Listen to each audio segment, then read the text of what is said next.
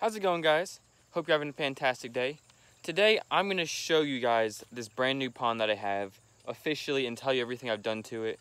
I was waiting to do this because I need to get more decorations for it, but I decided, hey, what the heck, I'll just do it now, and then I'll do an update video once there's more logs and actual stuff in there that the turtles can climb on. So we're going to go ahead and jump into it, and I'll give you all the details on how I created this pond and everything that's in it at the moment. Alright, so here is the pond currently. Like I said, there's not a lot of decorations in there. I really need to get more. I have a log actually picked out I need to cut out and bring up. But right now it's functional. It's nice for the turtles. All the turtles are doing great. And honestly, this is one of my favorite enclosures. Don't know why. It's just a nice solid pond. So we're gonna go ahead and get into the actual details. So first we have the barrier. Here we have, it's all wooden planks. Just for, any kind of future reference for you guys. If you need wood for any of your builds, 1, Facebook Marketplace, 2, Craigslist, there's always like someone is tearing down a swing set or like a fort that they've made, and they always have a ton of boards and stuff available. I got all this stuff for free. So, this is at least, I don't even know, possibly hundreds of dollars worth of boards and materials that I got for free just because I looked around. So how I've built this is, I don't know if you can see, here we have fence post right there. Fence posts all the way around. They're buried down probably a foot and a half, so they're very sturdy in there. And then once I had those fence posts set, I just got the boards and I started stacking them. I just went around the bottom, 1, 2, 3, 4, all the way until it was of the height that I wanted. And then I got some of these deck boards actually, and I made a lip. You can see that. It's a lip from the back of the barrier, and then up, sticks out about 3.5, maybe 4 inches or so right here. So the turtles can't get out even if they climbed up, so it's all good. Obviously it backs up to the box turtle pen, so all that was already there. And then it backs up to this enclosure, another little pond that I have, and obviously all these were already there. So this barrier was already here, and then the back, but I had to curve it out, as you can see. I have some leftover materials like some slate, some boards, some lava rock that I had in the biofilter over there. But I'll get into that in a minute. So once that was done, I was actually originally going to use a pre-made pond liner for this. It's kind of like a bowl, but unfortunately we have an underground dog fence. Our dogs are Great Pyrenees, so they need to roam. So we have a big fence that runs throughout the entirety of our yard, and that electric fence line actually runs like right through here. So I couldn't cross that fence line, and I was trying really hard to get that pre-made pond in there, but it wasn't fitting well, and it just was not working out the way I was hoping to. So I actually ran to Lowe's and I bought a pond liner, which obviously, as you can see right here, is right there, the pond liner. But before I put the pond liner down, I actually got an old bed comforter and completely lined the hole that I dug before putting the liner down, so it's not sitting on just straight dirt. The pond right here is about 3.5 to 4 feet deep. Since it's not very big in surface area, I wanted to make it deeper. So it's about 3.5 to 4 feet deep here, and then over there it kind of so it's super deep. I don't know if this will make any sense. It's super deep here, it slopes up, and it's more shallow. And then around here, there's a deeper part that kind of connects into this. Then it goes up, and then it goes to a lip right here, and I'll actually show you that lip. Move some of the water lettuce away. You can see there's actually I don't know if you can tell, there's a yellow belly slider right there. Move this water lettuce. You can kind of see that lip, and then it dips down. Don't know if you can see that or not.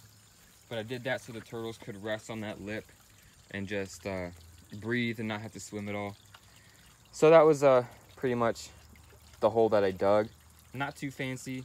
Like I said earlier, I'm going to be getting some logs to put in here so they can bask on logs, and I can take out the Zoo Med basking platform because it, you know, obviously doesn't look as natural as I would like it to. Over here we have a pre-made pond like spillway, if that's what you want to call it. I had no intentions of making this into like a pond.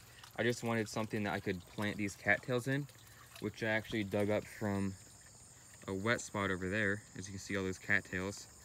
Same place I got the cattails for my big pond. So here it is. So this is a little spillway, and actually how I have it built is there's a layer of, how do I have this? It's a layer of lava rock, which grows a lot of beneficial bacteria. And then on top of the lava rock, there's some fine, like finer, not pea pebbles, but like pond pebbles. And then it's like dirt and mud. Just a layer, a few inches thick of mud and dirt and everything, which is what the cattails are planted in. And then I have about 2 to 3.5 inches of pond pebbles on top of all that to keep all that sediment down there so it doesn't overflow into the pond. And then obviously I have some beach pebbles right here that slope out to block some of the liner. Then I have some slate that goes all the way around and blocks the edges of the pond so it looks more natural. And I have obviously cattails that are growing in there. These smaller ones are fake that I just had in the house, but the bigger ones are real, and as you can see, they're growing pretty well. In the water we have some water lettuce, and then I used to know the name of these things. I believe they're called like water hyacinth or something like that. I'll put it in the description below. But yeah, this is pretty much the pond. We have oh gosh, this was the pump in the big pond, so I think it's like a 1,200, 1,300 gallon per hour pump. And then we have a UV sterilizer filter right here. External filter. I believe this filters up to 2,500 gallons, 2,500 gallons per hour. So it's a good filter, and it works great because this pond is crystal clear. I don't know if you can tell because the water's moving, but you can see how clear the water is. Got a little waterfall right there. As you can see, I'll move this. That is the spillway of the pond. It just spills out onto these pieces of slate and then goes into the water. Pretty nice. There's a ton of algae in there, but that's okay. The hose for this actually is like buried down in there, and it goes up from the river rocks, through the mud, through all the pebbles and everything, and then comes out here. That is also filtering a lot of waste and has a ton of beneficial bacteria in there, which is why this pond is so dang clear, and it's super clear, it's super clean. Not only because of all the aquatic plants, you know, as the cattails, the water lettuce, but also because of that beneficial bacteria and because of the UV sterilizer. So this pond here, I should have no trouble keeping crystal clear throughout the years. But yeah, honestly, like I said before, this is one of my favorite ponds. It took a while to build. For some reason, I waited until the heat of the summer to build it, so I was out here during like 93-degree heat and 85% humidity building this, but it was worth it 100%. Now the turtles that I have in here, I built this specifically for one species of turtle originally, but a few of them have kind of wandered in here just because I needed space for them. So in here right now we have a largemouth bass, we have 2 bluegill, and I believe there's like a feeder goldfish in there. I put them in there for the bass, but I think one of them survived. And then turtles, we have 1 smaller common snapping turtle, 2 yellow belly sliders, an African side neck, and then a male Mississippi map turtle.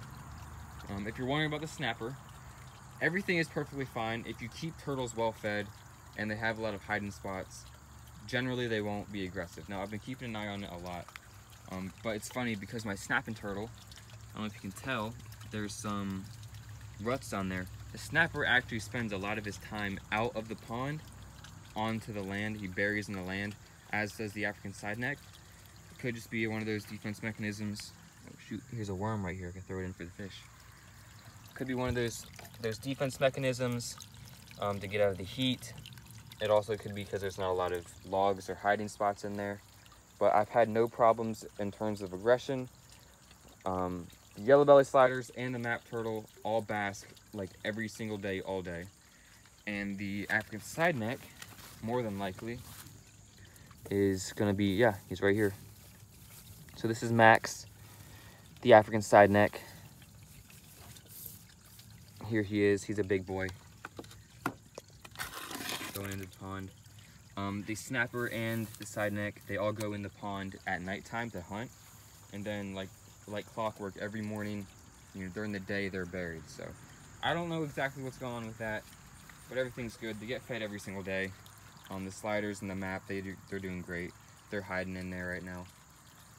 But yeah, this is the pond. I have a few pictures of, you know, the build process, so obviously I'll be putting that in the video. And yeah, one of my 3 ponds. This is what I call the medium-sized pond. Then we have the smaller pond. This is I think it's a 125 or 150 gallon pond. Got a couple turtles in here. Got a spiny soft shell, a pink belly side neck, a pink belly snapper, a common musk, and a Reeves turtle, and a little baby Mississippi map turtle. They're all small turtles in here, so they're not adults at all. They're like, I think the biggest one is the soft shell, which is like 4 inches long. So, but it's super clean, super clear all the time.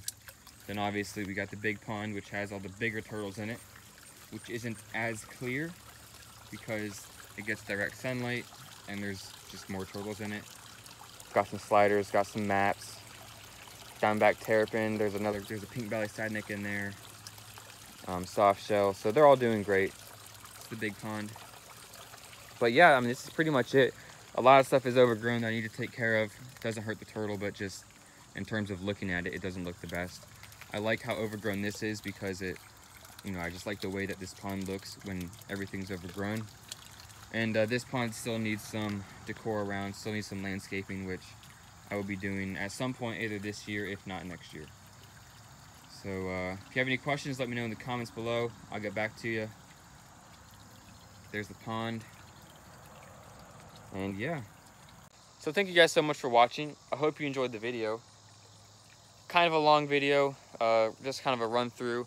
It's basically just a breakdown on how this pond was put together. But like I said, if you have any questions, leave them below.